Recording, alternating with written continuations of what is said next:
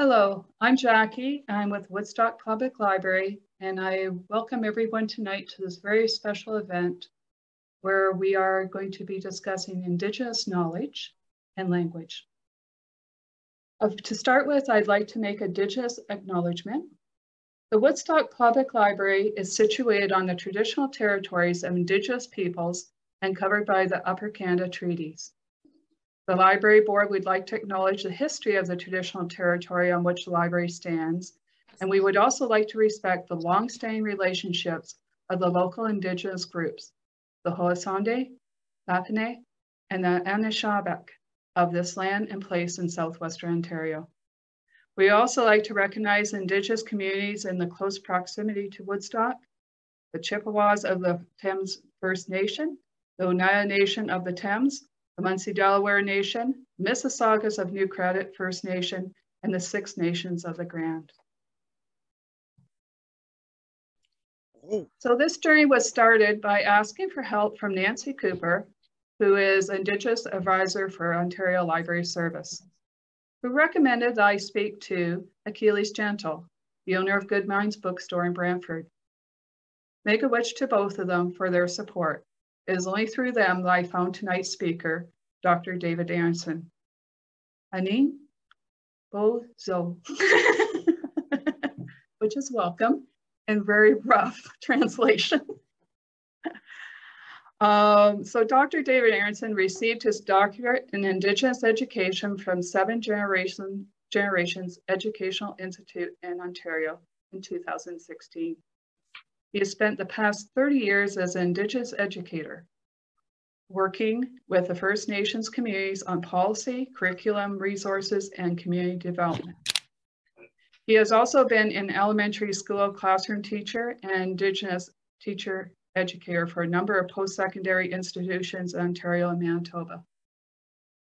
He is a proud father of two beautiful children and recently received his third degree in the mywpl.ca Lodge at Roseau River First Nation.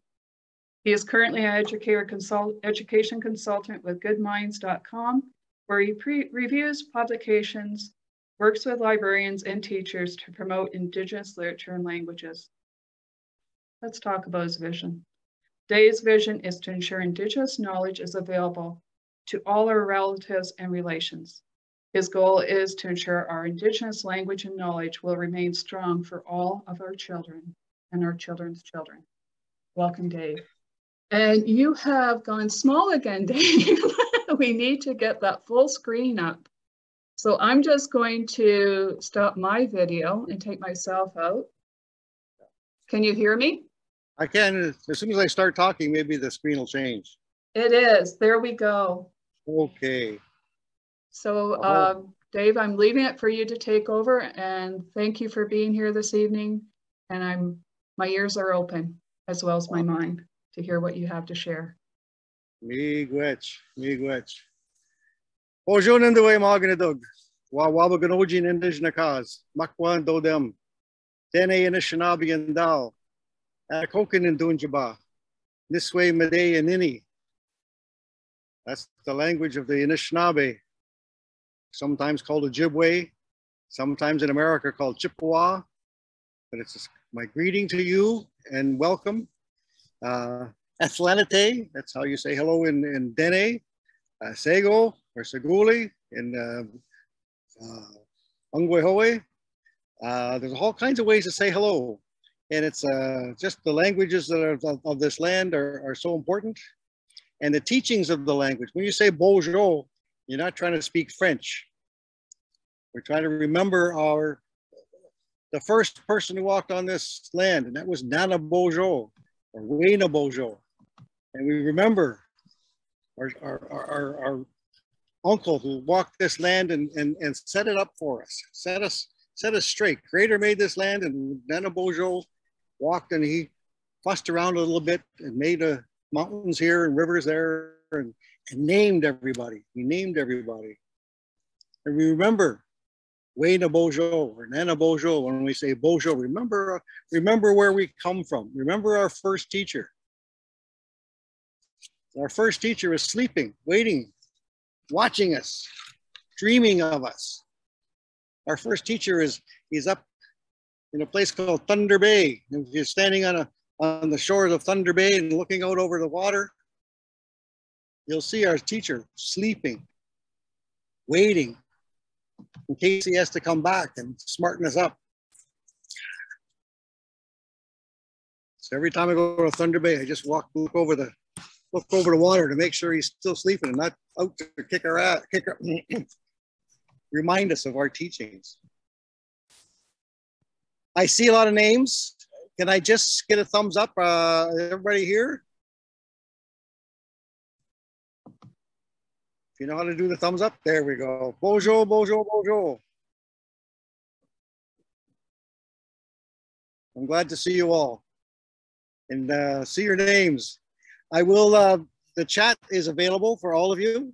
If you have questions or need me to talk about something you're primarily interested in, by all means, because I do go on sometimes, and I trust I can give you present something that helps on your road to knowledge. So I'll start with that. Our road to knowledge is eternal. One of my elders, Badwewidim Benesi Iban, Eddie Bentonbach, he's passed. He wrote a really cool book that should be in your library. It's called the Mishoma's Book. The Mishoma's Book is the teachings of the Anishinaabe, and it sets out in a really cool way, because Badwewidim was a gentleman. He sets out our stories for everybody, for all of us. And it's important that we remember, because one of the stories in his book, the Mishoma's Book, is about the 7 fires. The 7 fires, and at each age, in Anishinaabe, we knew a lot about, we knew a lot of stuff, and our stories have all this information, all this ideas. We didn't have encyclopedias. We didn't have books. We had elders. We had grandmothers and grandfathers and medicine keepers. We had people who kept the knowledge alive. Didn't need encyclopedias and papyrus and all that other stuff. We had elders and we listened. But this is the time of the 7th fire. And at the time of the 7th fire is a time that we're all going to either work together to decide what we're going to do for our children's children's children. Because it's up to us. There's been a lot of stuff behind us. And our job is to stand and look behind 7 generations, say, where did we come from? What's happened behind us? What's all that stuff that's happened behind us?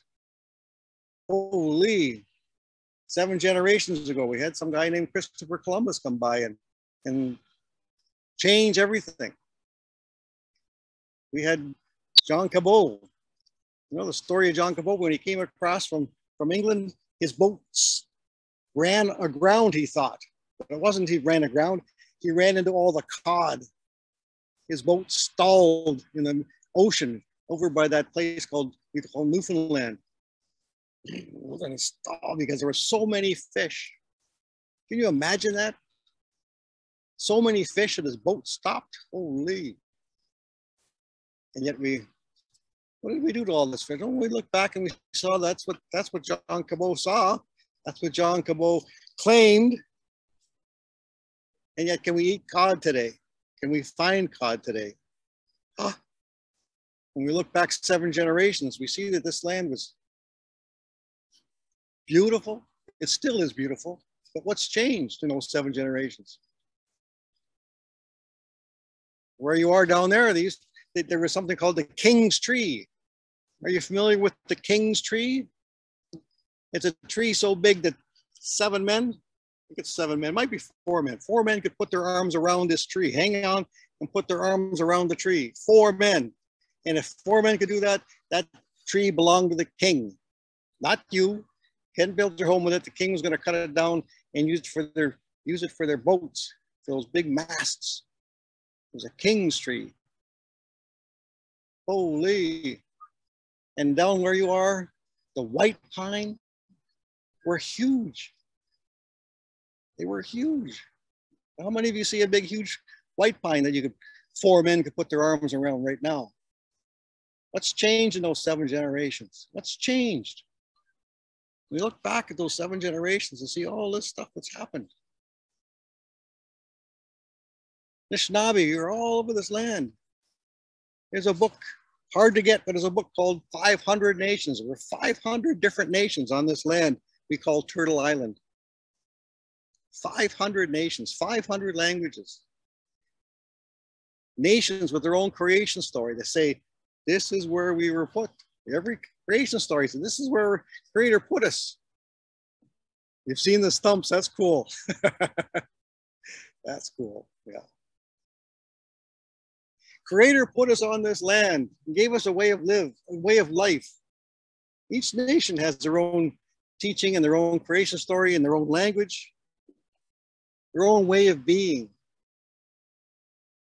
Then it would have a really cool way of being, and it's really important that they follow that way of being. Keeps them healthy, keeps them happy.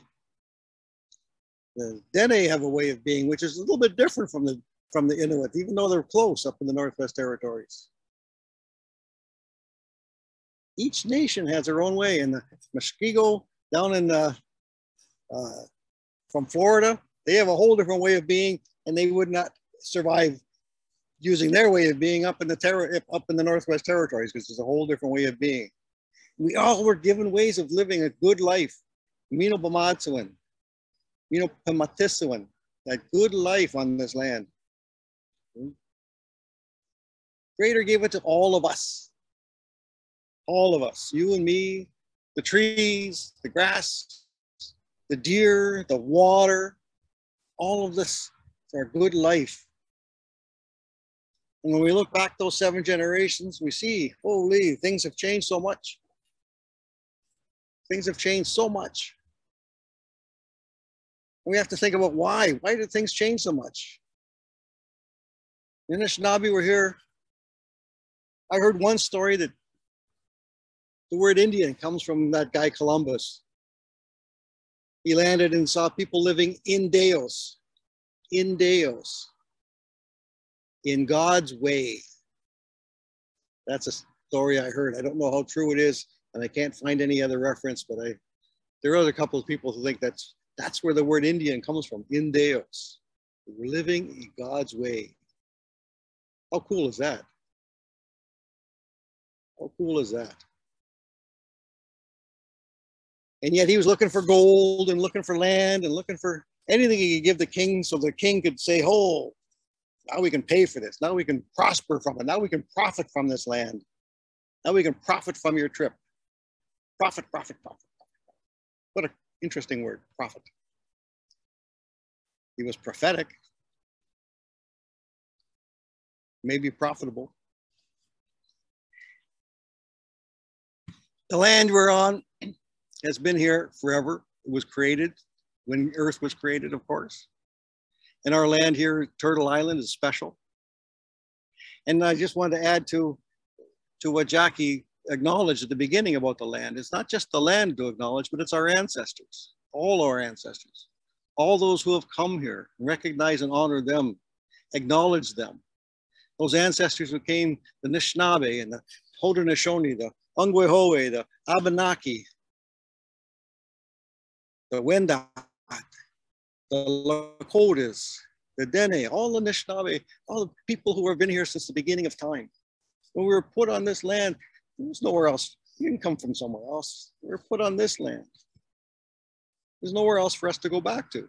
So we acknowledge the land as our mother, our land with all the gifts of life, and all our ancestors who have been here since the beginning of time. All those who have walked on this land and whose trails we follow. Acknowledge those as well. And those who are here, the four-legged and the winged ones and the crawlers and the swimmers, our relatives. They were here before us. They were here before human beings. We were the last to be created. All the creation stories, I don't know of any creation story that says we were created first. All the creation stories I know say we were created last. How cool is that? In some teachings, of course, that means we should be humble. Humble. We were the last to be created. This creation, they don't need us. That tree can grow without us just fine, thank you very much. Doesn't need us one bit. And yet we affect that tree with our cars and our gases and our chainsaws. That's what we do.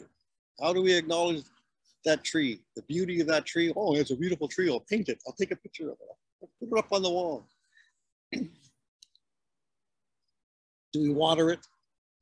We make sure that we keep it away from, or keep our stinky gas machines away from it. Well, you can see the trailer I got right beside it. So not really. It's hard, isn't it? It's hard, and yet we strive to do the best we can. We strive to do the best we can because that's all we can do is the best we can. And when we look at our 7 generations behind us and we see all those changes and we see where we've come from and the knowledge that's been saved and secured and the knowledge that's been lost. As Jackie mentioned, I've been teaching in faculties of education, and I say, one of the neatest things is to do a little thing about the frying pan or a cast iron pot. What did our ancestors think of this cast iron pot that just came across? And this guy with a long, big, stinky beard came and put this cast iron pot in front of him. Grandmother said, "What the heck is that?" And they bang it, and they hit it, and maybe put it on their head, think it's a hat.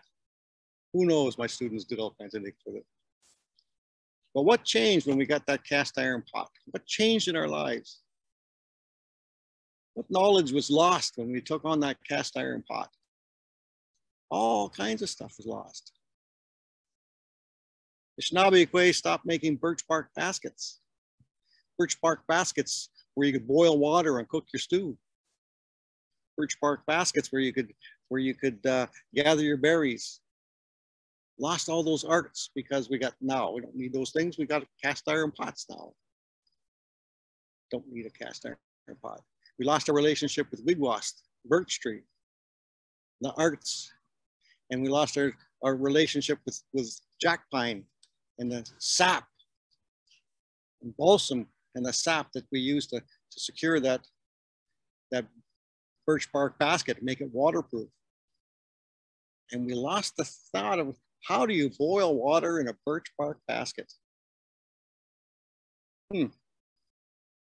Our ancestors were scientists. They knew stuff. Our ancestors were scientists and engineers and physicists and doctors. They knew all kinds of stuff. How do you boil water in a birch bark basket? Put your hand up if you know how.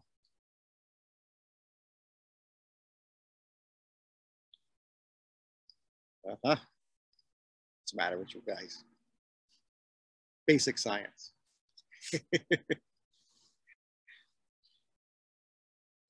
We knew this stuff, how to boil water in a birch bark basket, but we were called savages. They said we didn't know anything. They call us nomads, wanderers, hunters and gatherers. And yet all our science, all our medicines kept us alive for thousands and thousands and thousands and thousands and thousands of years. Since the beginning of time we've been here. Language, words have power. You call us savages long enough, we're going to start thinking we are savage, aren't we? We're going to start forgetting, oh, our knowledge isn't as good as yours. Yeah, well, we know how to boil water in a birch bark basket. Can you?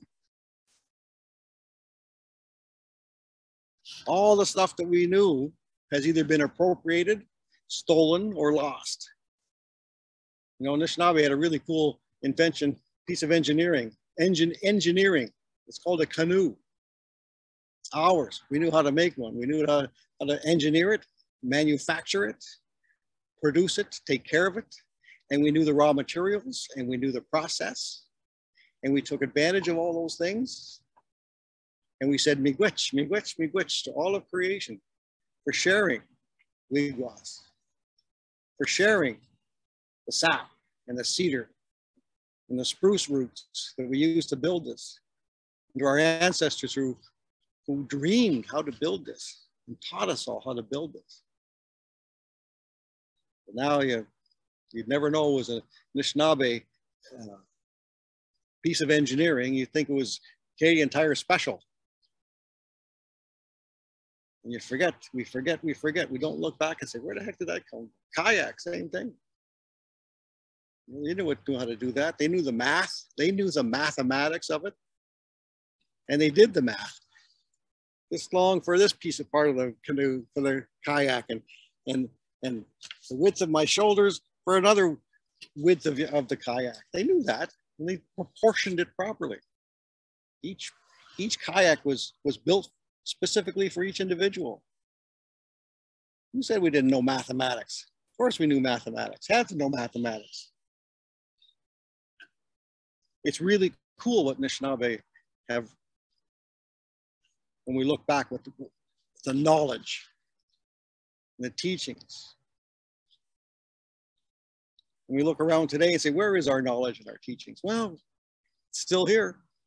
And we're still trying to get people to listen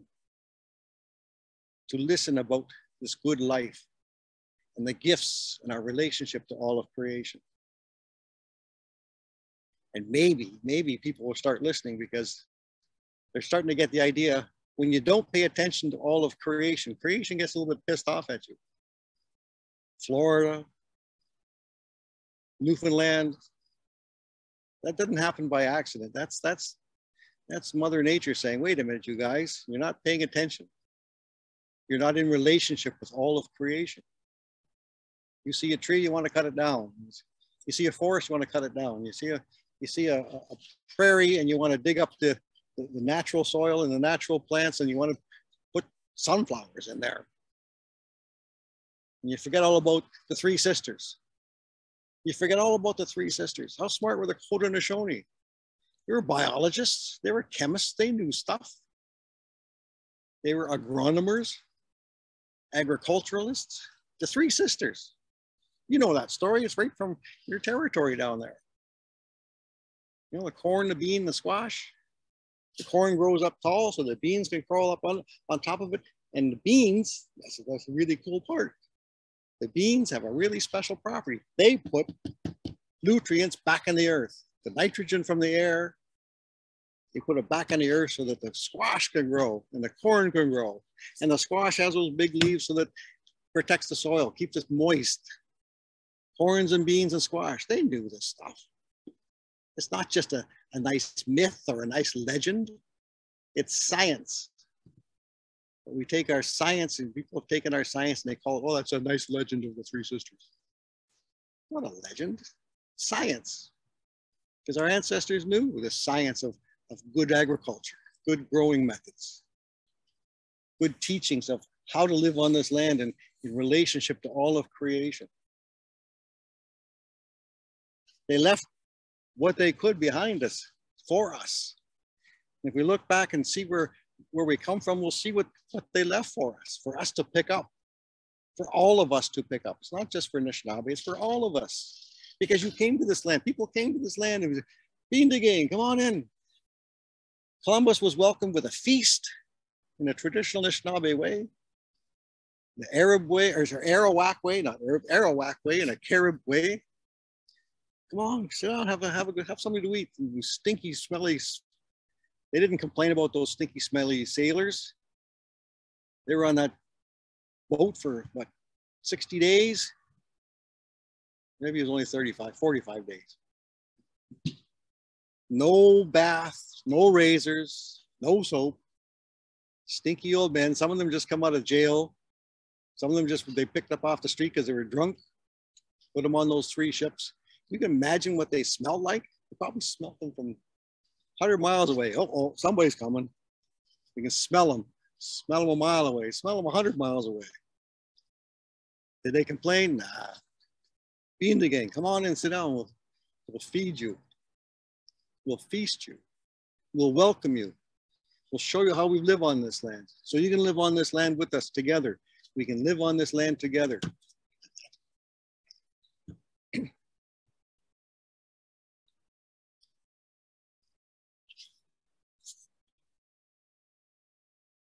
The whole truth and the story of the history is not just his story. We're going to say the whole story. The whole story of Christopher Columbus, the whole story of the Puritans. The Abenaki and the Passamaquoddy, they welcomed those Puritans who got here in November in the cold. And the Passamaquoddy, they gave them clothes, they gave them food, gave them shelter for the winter.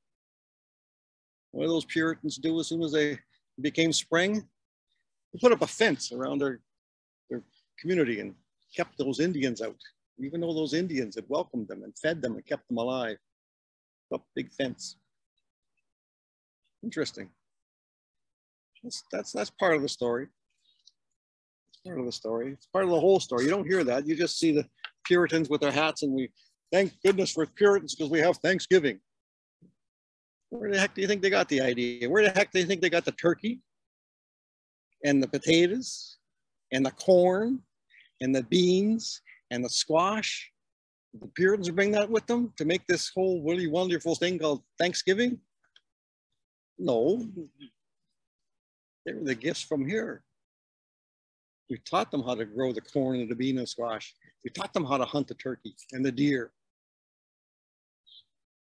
We showed them how to live a good life on this land and give thanks in the Anishinaabe way. Celebrate life, this good life. It's a wonderful thing, this good life.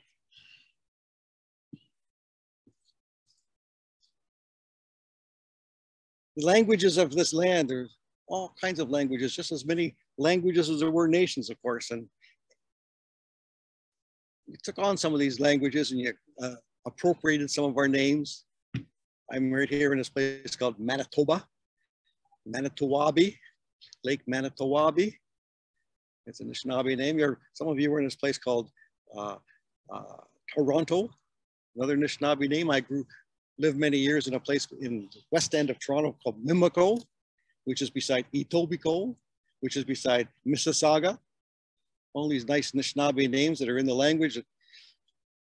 We just appropriated them and just call them Tarana.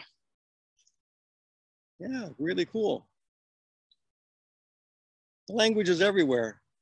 You guys are living close to that small city called Brantford. Wonder who that's named after. When we look back behind us and see what Joseph Brant did and what he wanted to do. Some of his contemporaries like Tecumseh, what they wanted to do. They saw that these newcomers kept coming and they kept coming and they kept coming. And they wanted to make sure there was enough land for them. The Americans, those guys down south, they promised, oh, we're just going to go to the Appalachians there. We're just going to go that far. Until, of course, Cleveland was full and they kept going. They were just going to go as far as the Mississippi. Well, once St. Louis got full, they kept going. They weren't going to go too much further than the Rockies because the Rockies were there, but somehow they got through them too. And Canada's, look back at this Canadian history, this guy named John A. Macdonald wanted to create this country from sea to shining sea. And he sent out a bunch of commissioners to sign treaties because that was the way it was supposed to be. Sign a treaty, said King George II, King George III, the proclamation of 1763, King George II. You got to sign treaty because they really have ownership, apparently. Our ancestors signed treaty because they said, let's live on this land together. And the first treaty was at 2 Row Wampum. 2 rows. And I don't have a picture of it. I'm sorry. I tried to get some pictures going, but 2 rows. You walk your road on this land and we'll walk our road on this land together. You don't tell us what to do. We won't tell you what to do. We'll share what we have. We will share our knowledge and we'll learn. We'll let you learn who we are and how to live on this land. And we'll learn who you are so we can live together on this land. That's what the 2 road wampum is. 2 rows, 2 roads, 2 rows. That's what that's about. Friendship, living together on this land. There's so much. Creator gave us so much. Clean water. Anytime you're thirsty, go get a scoop it up with water. Lake Superior, that creek down the road from you. All the water, the blood of Mother Earth, water, the gift of life. Yeah, well, that gift of life, we forget that whatever you do to the water, you're going to do to yourselves. Whatever you do to the water, you're going to do to yourselves, because 85% of our body is water. So what have you just done? You polluted the water. Well, now we start to pollute our bodies. You dismiss your water, you dismiss your bodies. And don't take care of the water, you don't take care of yourselves. Taking care of the water is so important. So important to all of us. We're not going to, how long can we last without water? 3 days, is it? 3 days before we start going nuts. 4 days we start drying up. 5 days our brain starts to swell up or shrink up. Water. And yet, what do we do to the water? What have we done to the water? And we look back behind us and say, what have we done to the water? Holy. Remember that lake just south of you? That Lake Erie that they declared dead 20 years ago, 30, no, must have been 40 years ago. They declared that a dead lake, that Lake Erie. Dead. Can you imagine how much chemical was in there? How much pollution? It's gone somewhere. Not sure where. That ocean, I think, out towards those beautiful corals that we like to see in the National Geographics. Those corals are facing the similar fate as Lake Erie. So we don't know we're not smart enough to figure out, take care of the water, take care of the land. And we look back behind us and say, what the heck happened here? This land was beautiful. Yeah, it still is beautiful. We've kept national parks and provincial parks. We tried to preserve some places. Yeah, that place called Algonquin Park. Yeah. Province of Ontario created Algonquin Park so that they wouldn't cut down all the trees in southern Ontario. There'll be a preserve. We'll preserve and make sure that there's land and trees available in Algonquin Park. Yeah, well, that lasted about 90 years before they started cutting down trees in Algonquin Park. And what was that president doing down south? When he was president, he was, oh yeah, go cut down all the trees in the national park. Go build a pipeline in Alaska. Don't worry about it. Don't worry about it. Don't worry about it. Because the other side of that teaching of the 7 fires is not just to look behind us, but to look ahead of us. Look ahead to see what are we going to leave for our children? What are we going to leave for our children's children? What are we going to leave for our children's children's children's children's children's children? 7 generations ahead of us. Because what we do today will affect not just me and my children, but my grandchildren, my great-grandchildren, 7 generations ahead. They're going to have to deal with my mess. Just like those 7 who made the decision to pick up that frying pan 7 generations ago. Now look at us. We have these silly things in our hand. We walk around and we stare at these things and our kids are playing on them now. That's what happens when you pick up a frying pan and forget about the birch bark basket. That's what happens. Imagine what's going to happen because of what we're doing today. We're shooting rockets at asteroids to make sure that they don't hit Earth. Holy. 7 generations from now, what are they going to be doing? Are they going to be living on Mars? We're not going to be living much further. Because apparently, and I've looked at this, nothing travels faster than the speed of light.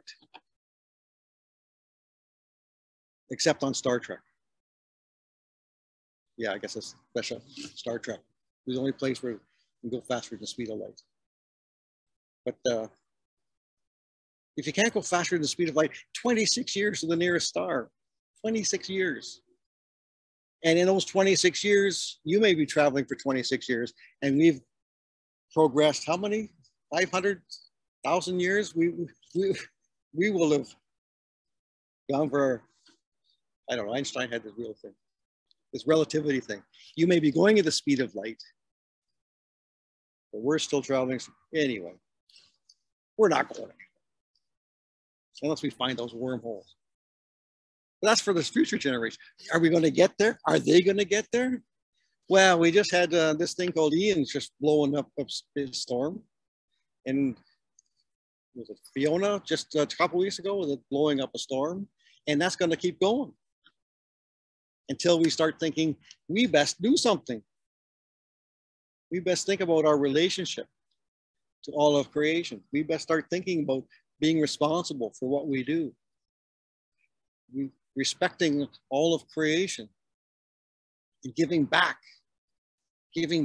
reciprocating, giving back to this earth, things that we've taken. How do we do that when we get this? We still have this idea of the doctrine of discovery. Oh, it's okay. We're just going to go to make a profit. We're going to make money. We need to progress. This really cool English word, progress. It's about progress. It's about industry. It's about making things better. Yeah, how are we better now than my great-great-grandmother up in the Northwest Territories? How better are we? We can do cooler things. I mean, boy. And I got hot sauce when I want. But am I any better? Am I living a better life? Are we living a better life? Are we living? Are our relatives living a better life because of us? Is this earth living a better life because of us? Ooh, I might be having a really cool home and I, got a really big mortgage and I'm working real hard to pay off my mortgage and a fancy car. Am I better off? Am I sharing with my neighbors? Do I know my neighbors? Are my neighbors sharing with me? Are we helping each other? Are we respectful of each other and all of creation? I don't know. I don't know. Do you know? And those are the things we should be for our children's children.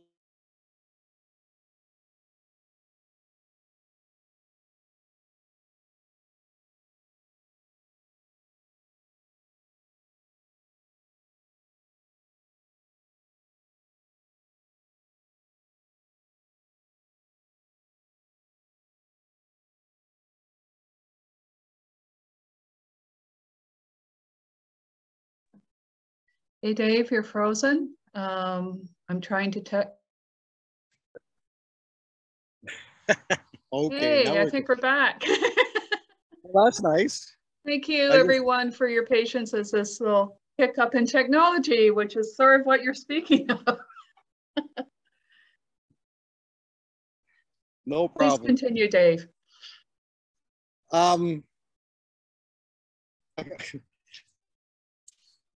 Frame of mind is what I was talking about, and the idea of Columbus brought the Arawaks back and showed them to his royal royal conglomerate, his royal audience, and they looked at and said, well, what are these people? They can't speak English, or they can't speak Spanish. They don't know Latin. They're poorly dressed. And they don't have a king, and they don't seem to have any industry, and they certainly, Columbus did not see a church. He didn't see a church anywhere, and there wasn't an army that met him. It was the community met him and celebrated and feasted him. It wasn't an army. So what are these Europeans supposed to think? No army, no church, no king, no real city. They must be savages, must be heathens. Maybe they're not even human because they can't speak any of our languages. Holy, a way of thinking. Holy, why would you come to that conclusion? Because they didn't know better. They all waved Christopher Columbus goodbye because they thought he was going to fall off the edge of the earth, of course. So yeah, they had all kinds of misconceptions and different ideas about the world. But to think that we weren't human, and for the Pope to actually say that, and to send out his missionaries to missionize us. Interesting way of thinking. When we knew they were coming, because it's in that 7 Fires prophecy, we knew they were coming, and we got ready for them. We welcomed them, and we had a whole different way of thinking. Welcome them, Pindigain, come on in, have some supper. You look cold, we'll give you some clothes. You don't have a place to stay tonight, we'll make sure you got a place to stay tonight. And if you need the winter, we'll build you something for the winter. Pindigain. These smelly, smelly soldiers with their long beards and stinky clothes and those weird things that they had. We didn't call them savages. We called them odd, maybe, not savages. We didn't try to subvert them, convert them. No, enslave them. No, we didn't do any of that. We welcomed them. Whole different way of thinking, whole different way of thinking. And when you look, you say, well, you know, look at those 7 generations behind us and say, well, where did that European way of thinking get us? Where would we have gotten if we had to listen to our elders, those Arawaks and those Caribs and the Seminoles and the Pashkomaquoddy and the Mi'kmaq? Where would we have been if some of those people who came across had listened to them? What kind of country would we have if we had to listen to them and accepted what was being offered to us, this beautiful life, this Mino Bamadzo, this beautiful life. Don't need all this stuff. Heck, I worked up in northern Manitoba, a place called the Pas, Manitoba. It's really special in that part of the country. The clay is very special.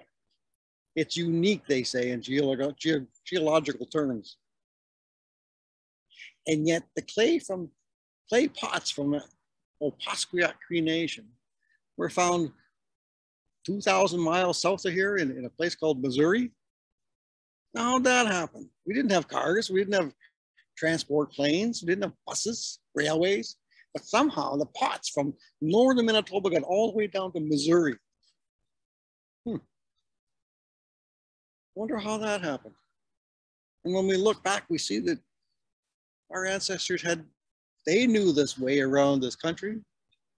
They knew their way around this country. They could get anywhere, and they did. What does Toronto mean? I think that means a meeting place. And the copper from Sudbury was mined in Sudbury and by the Anishinaabe and sold and traded in Toronto to those Pashkomaquoddy down in Maine. We got ourselves around here. Winnipeg is another gathering place, the forks of the Assiniboine and the Red Rivers. People come from all across the West, all from the South, all the way up from St. Louis. And they would gather in Winnipeg, and they would feast, and they would trade, and they would dance, and they would celebrate.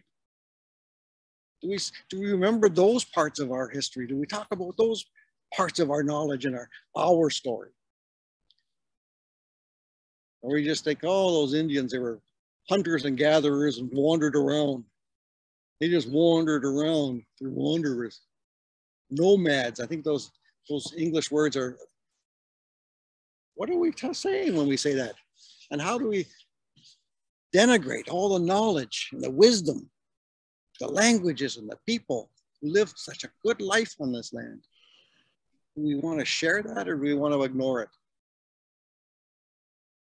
Well, tomorrow was a really special day, as most of you know, I'm sure. It's, you know, some of you may get the day off of work or something for Truth and Reconciliation. And it is about talking about the truth. I'm really honored that you are here listening to this. I'm telling you the story, the story as I see it, the story as I know it. And yes, there's lots of good facts in what I'm telling you. There might be some exaggerations, but it's a story. It's a story that needs to be told. Columbus was not a nice guy. Samuel de Champlain was not a nice guy.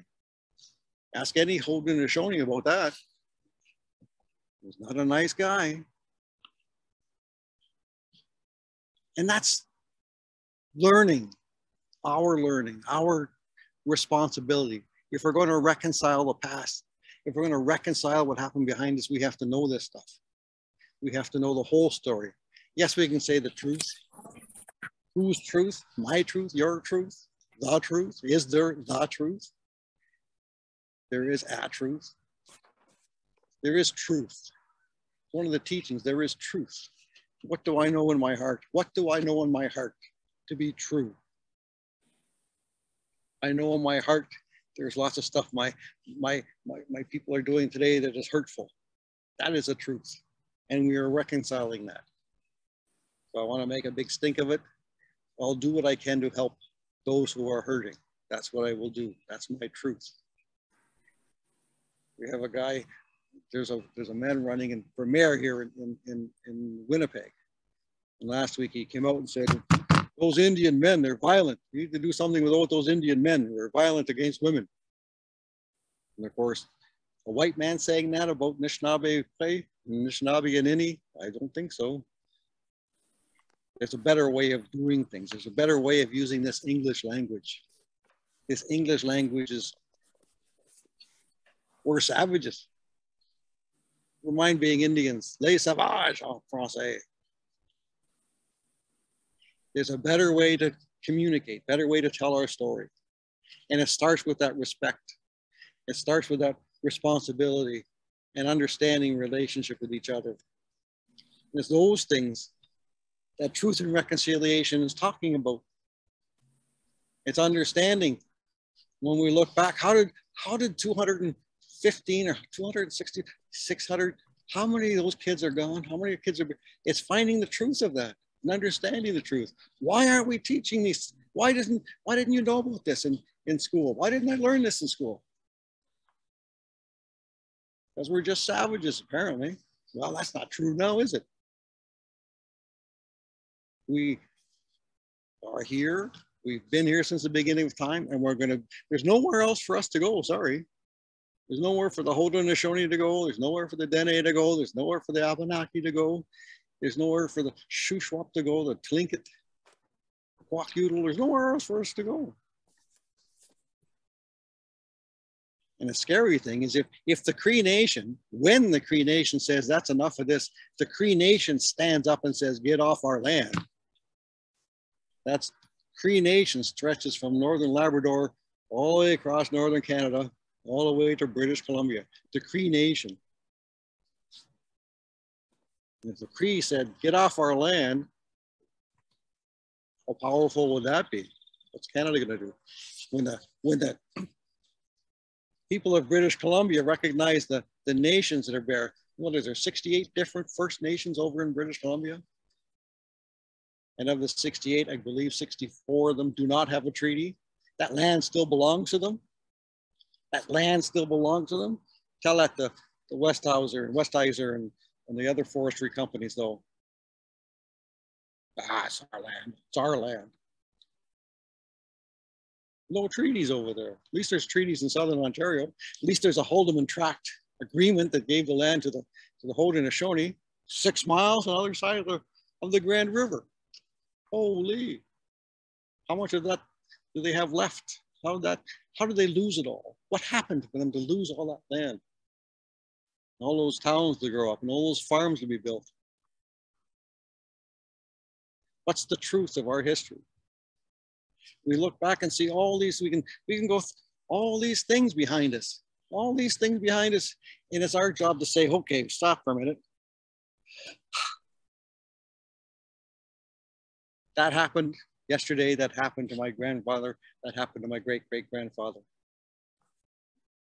What are we gonna do? We're not gonna do what he did. We're not gonna do what she did. We're not gonna do what that guy John MacDonald did. Put those Indians on reservations. We're not gonna do what Egerton Ryerson did. Put all those Indians in a residential school. We'll teach them how to be English. We'll teach them the right way, he said. Take the Indian out of the Indian. Get rid of this Indian problem. Huh. Since when were we a problem? We're a problem when we stand in your way, or when you think we're in the way of your progress and your profits. Those words are powerful words. on Wall Street, profits. Profits, profits, profits. We got to make a profit today. We got to live a good life as our ancestors. That's why we're here, so live a good life and understand our relationship to each other, our relationship to all of us, all of creation out here. The grasses and the seasons and the moon. And then I saw Mars. Did you see Mars in the night? It's pretty cool, nice red dot. Pretty cool. Understanding and seeing and teaching our kids to understand and see and relate. What's that book? The Last Child in the Woods. Kids are afraid of being out in nature because they grew up in a city, or they don't know that they have a relationship to all of creation. They're afraid of the snakes. They're afraid of the bugs. Bear's going to get me. What was our relative? What them? It's my clan. Should I be afraid of the bear in the bush? No. Should I be smart in the bush? Yes. But I don't have to be afraid of the bear. I can be smart. That's different. Knowing who we are and how we're going to live this land, on this land. And tomorrow you're going to see all these orange shirts. Well, some of them were today because the schools apparently are getting ready for tomorrow. I think they're shut down in some places. All these orange shirts. Oh, it's really nice. And then in Winnipeg, some non-Indigenous company made lots of money making those orange shirts. Non-Indigenous company made lots of money making orange shirts. How does that sound? Does that sound right to you? I'm just asking. It's all this stuff that we have to reconcile. How much longer are we going to keep the Indian down, keep kicking the Indian around? All these laws to stop us from going to school, all these laws to stop us. Heck, there were laws, we couldn't get off the reservation for crying out loud. You had to have a pass. And some white guy had to say, yeah, okay, Fred, you can go shopping today. Oh, thank you, boss. Yeah. It's still like that. It's still like that. It's these non-Indigenous businesses that are creating and continuing. Anyway, I see a face there that just popped up, which means I may be going on a long while. Well, bonjour.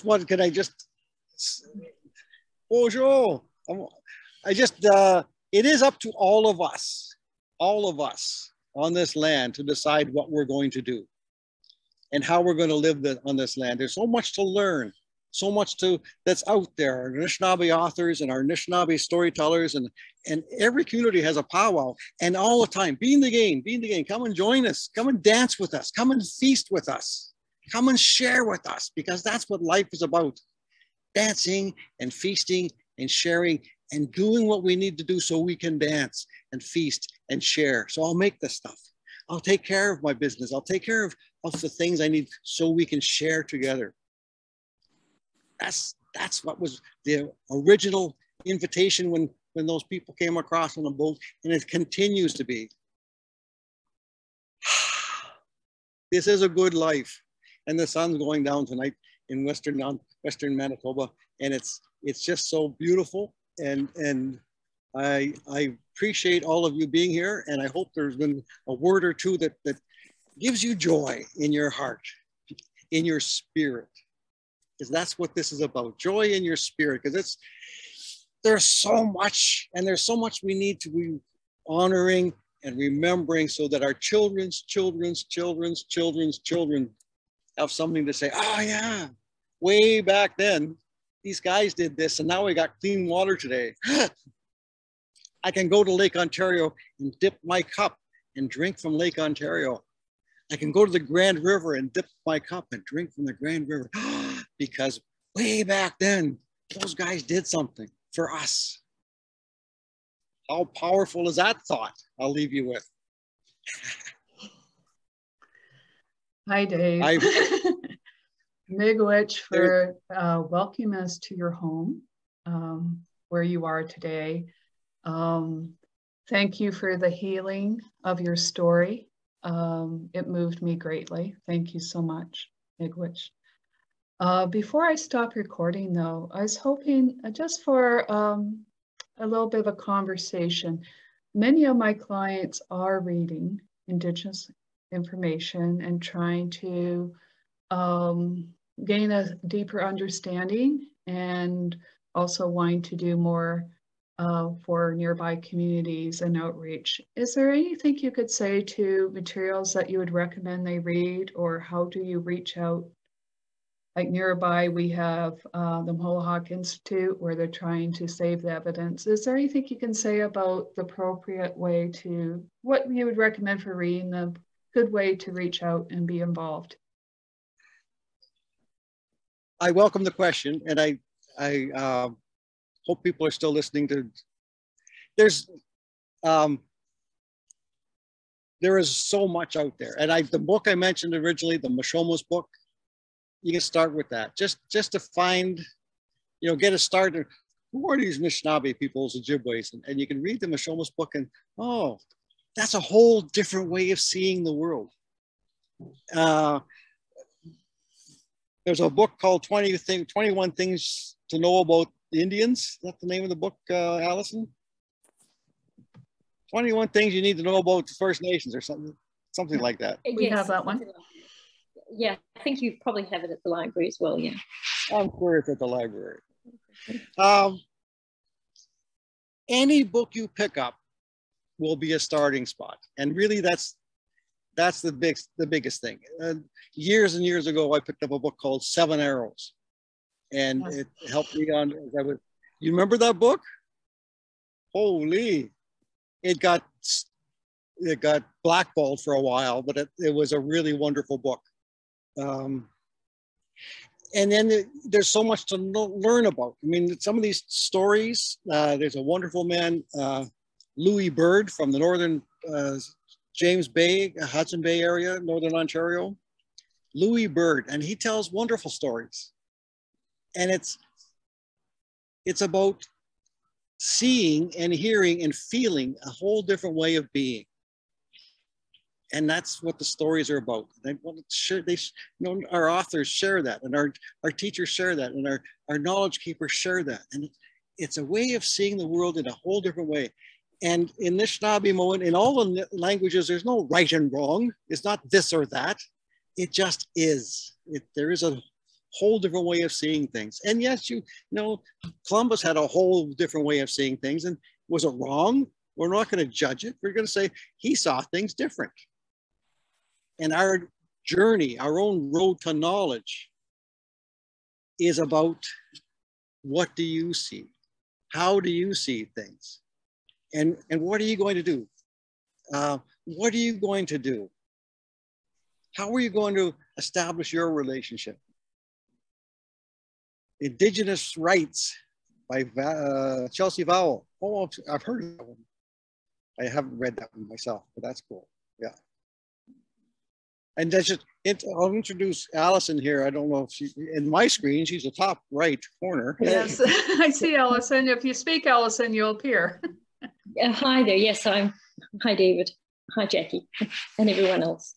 And everyone else. Allison works with us at goodminds.com, and she's been working there for a few years now. And she works in the South and out of the Brantford office. Yes. And so that's why I was directing that question to her. There's lots of books. I mean, if you go to goodminds.com, I mean, all our books are from Indigenous authors, all of them. Mm-hmm. I don't know if there's even one that's just purely non-native. I don't even know.